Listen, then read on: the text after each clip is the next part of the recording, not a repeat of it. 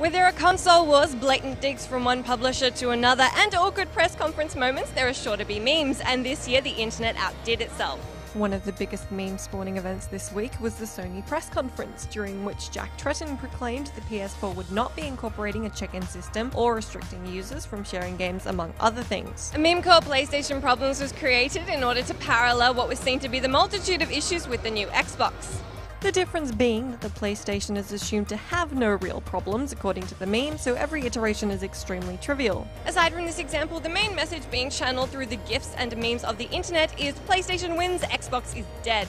The memes range from commentary on features of the games to the creation of visual metaphors of PS4 vs Xbox One. Here's a selection.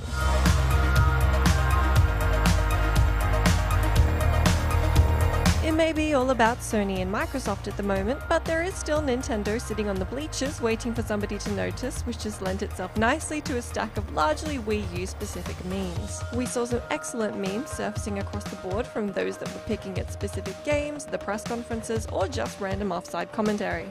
Here's some of the best ones we've come across. Be prepared for a swarm of in-jokes.